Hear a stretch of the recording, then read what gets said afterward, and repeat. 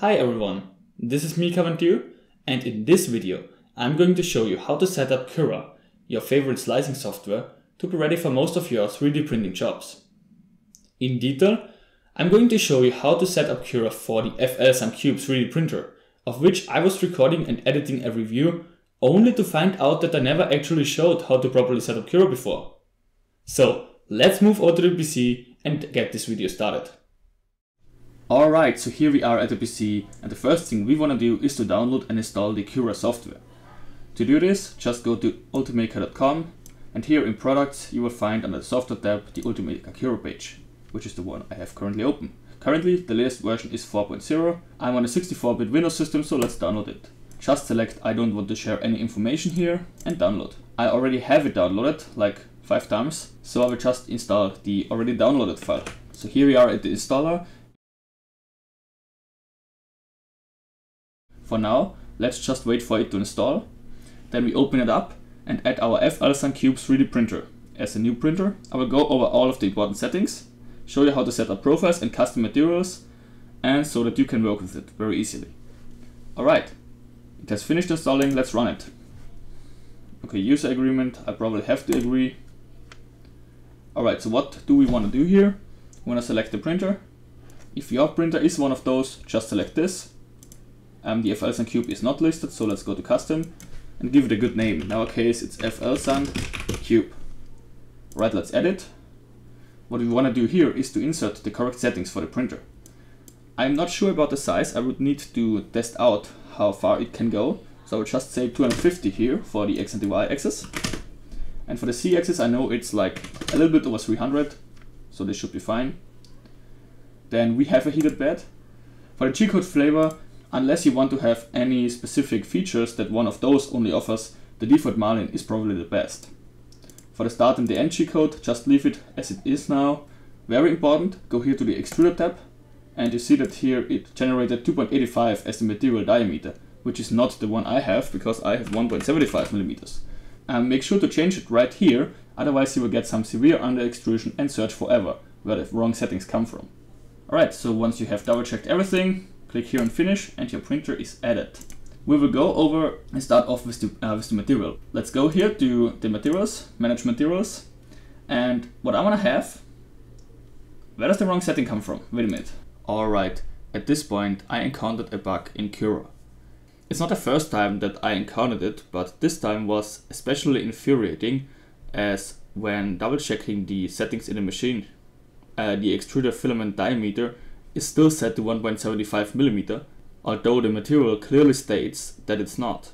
And when editing the material thickness, you will get the warning that you're trying to change the material thickness to something that's not compatible to the printer. So after a while of debugging and testing everything out like 2 or 3 times, I ended up restarting Cura, fixing the issue by basically resetting the value in the extruder setting. Alright, so here we are back in Cura. Let's check manage printers again, machine settings, and of course it's reset. Make sure to change it here. Again, go to close, and again, materials now. And now we have our duplicated BLA, and there is finally the diameter set. Make sure that the diameter is 1.75 millimeters here if you have a 1.75 millimeter printer. Again, so here we are at our custom material, let's call it custom BLA. Brand, I don't care, give it a different color like this one here. It costs like 20 euros and weighs like 1000 grams. Now let's click on the print setting tab, and this is where all of the important settings are listed. Like printing temperature, seems fine. Retraction distance, 6.5 millimeter is good for an E3D V6 clone like I have. But I want to ramp up the speed a little bit, like I use 40 to 50 millimeters, so let's use 45 in this case. So to make our setup process a little bit easier, let's load the model. Let's click on slice and check what it does with the default settings. Preview. Now we are in the preview tab. Let's go over here and select line type so you can see what the lines do. Okay, so I know what it does and I know what I don't want. First, the FL-SunCube has no buds cooling fan, so these overhangs are literally impossible to print. So the first thing we want to set up is some support. and then we will check all of the other settings. It doesn't matter what profile you have selected here. I could go with the 0.2 millimeters and we'll probably have the same effect here. But still, we want to have some support. Go here, select generate support. And as you can see, there are not many settings left here. One setting that I always edit is the support top distance, otherwise the support is irremovable. To get all of the settings here, click here on settings, configure setting visibility, and say check all. So what do we have here? All of these settings look pretty much okay, except of the C distance. If the C distance is this low, it will never come off, or at least that's my experience. I go with 0.3 millimeter here. That's 2 layers. Click here on slice again. See what it does. Alright, it looks awesome. So all of the other settings are pretty much okay. Here in the support tab, we are printing on normal painter's tape, so it could be possible that the support comes loose. Therefore I like to enable the support brim setting here.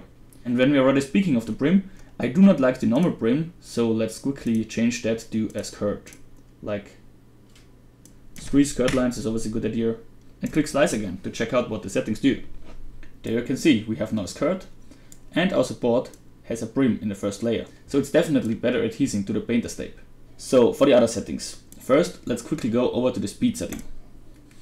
The FL Cube is a pretty good printer in my opinion. The print quality is outstanding for, well, the many errors that the printer has. And you will definitely see that in my review video, which is coming out next. But I would never trust it printing 60 millimeters a second. So let's lower that to like 40. As we're printing on painter's tape, make sure that the initial layer speed is not that high. 20 seems to work quite fine. If it's still too much, you can lower it here. The travel speed with 120 is definitely too much for the printer. Let's go to like 70 or something.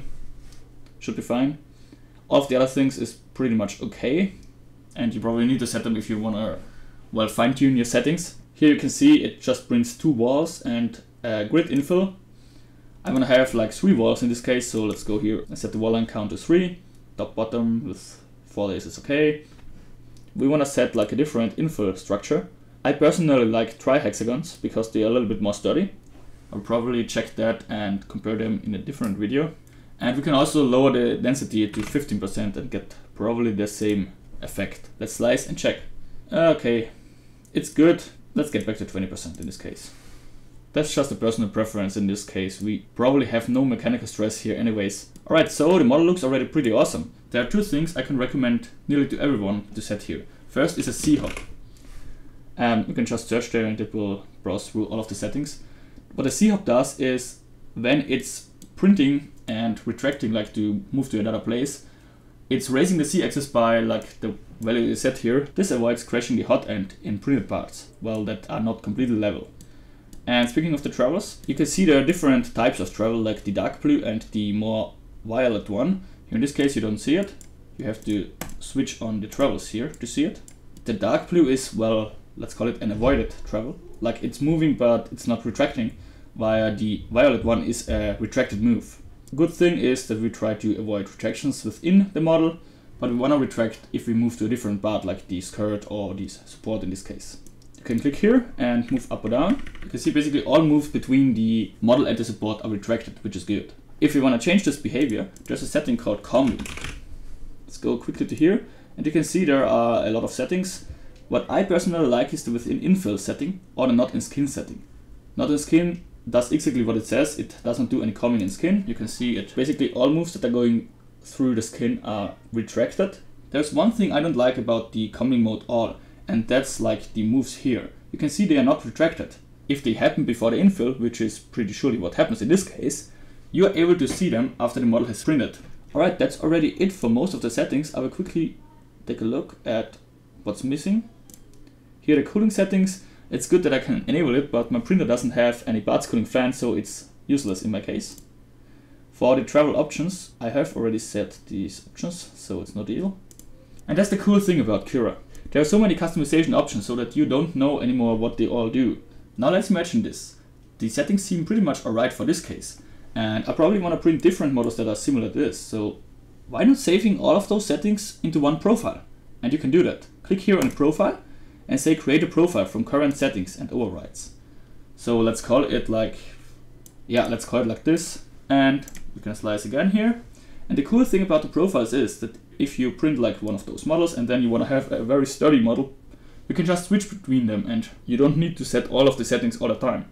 Also, if you find some settings to be better than the current one, for example in the support settings, we might find some. For example, I want to have like a more dense support, like 20%. You can see it has now one extra line here.